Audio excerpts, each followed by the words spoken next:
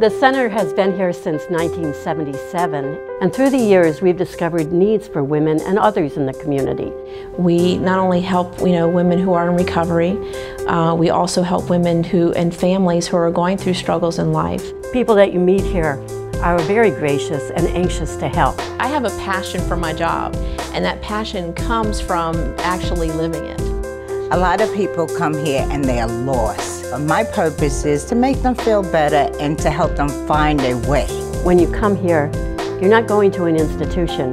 You're coming to a place that is warm and caring, and you get that feeling as you walk through the door. I come from a family of blue-collar workers. I've seen where the community has been there for me and my family growing up. I think it's real good that we can help out the community, help out the other people, so give them a chance, like they gave me a chance.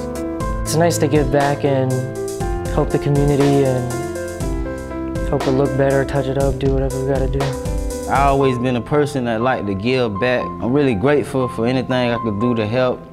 It makes me feel very good to be able to help out the community. Allowing us to come in and put our students to work actually in the environment where it's actually helping somebody out is terrific.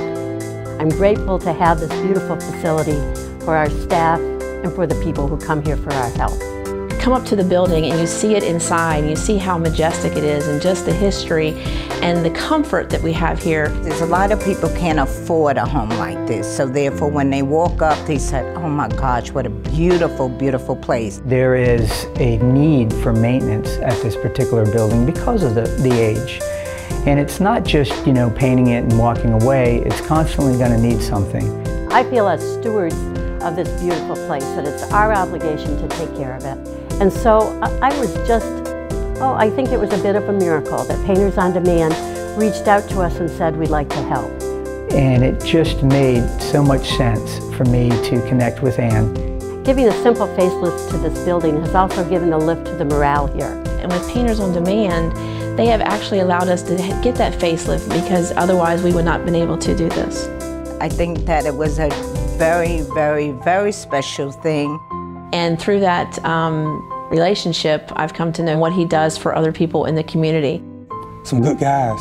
Love to work here, love to work for them. I don't have to worry about repairing and fixing things. They're taking care of that for us. So I now can focus on my real job, which is helping others and helping the staff to provide the services that we do. I am walking proof that we do what we say we're going to do. We're going to bring, hope to somebody and make them a better person.